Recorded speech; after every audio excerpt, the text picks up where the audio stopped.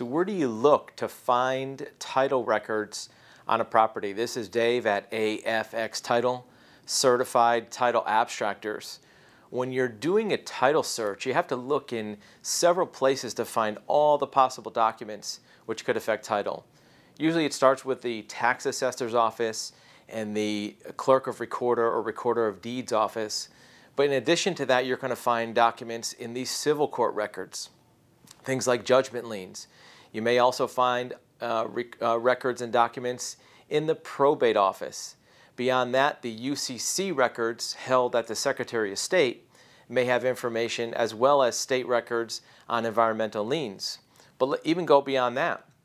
At the local or town level, there may be permit or zoning information which is important to know about that property to see if it's commercial or residential or what other types of restrictions are on that property.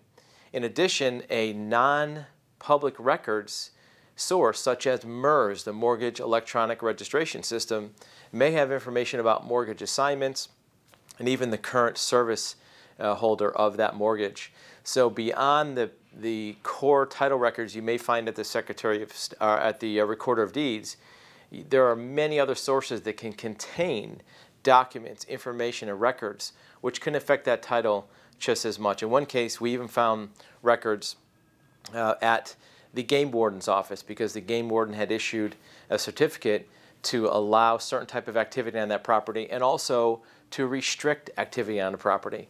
So a proper, thorough search of all the pertinent records is important on putting together a proper real estate title search. If you have questions about researching documents on real estate, you can reach us at our website at titlesearch.com.